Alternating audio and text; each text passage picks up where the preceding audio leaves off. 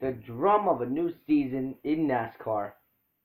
That kind of made no sense, but you know, whatever. Speed Weeks has come to an end with the Daytona 500 and that amazing finish. So let's recap the entire, all the action from Speed Weeks, starting way back last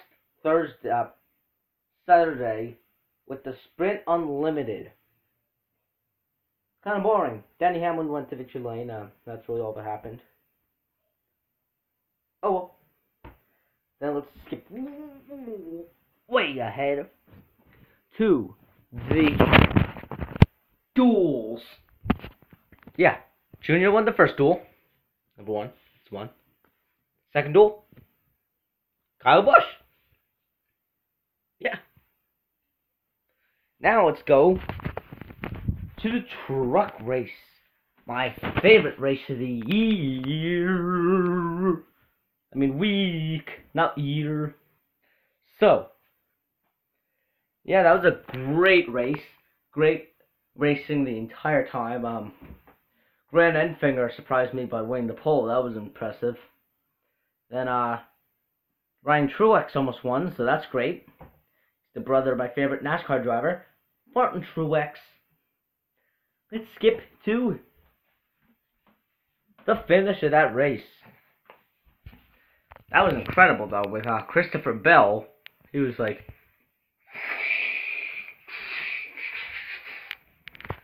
about 13 times he flipped. So it kind of looks like this.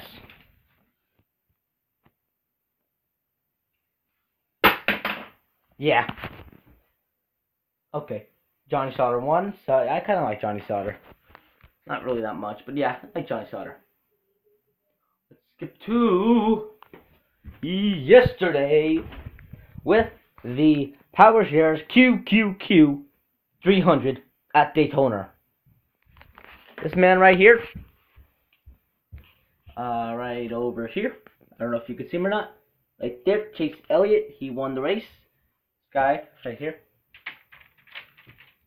won the race, so yeah, pretty boring of a race, except for that finish though with Joe Logano. That was amazing. Surprised that he was able to hold on to that car, Chase Elliott. So yeah, let's move to the Cup race, the Daytona 500. Pretty boring, except for that finish. That was amazing.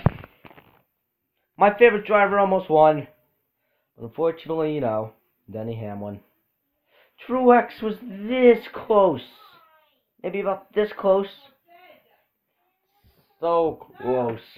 Anyway, thank you for watching. We'll see you all next week for the Atlanta weekend review.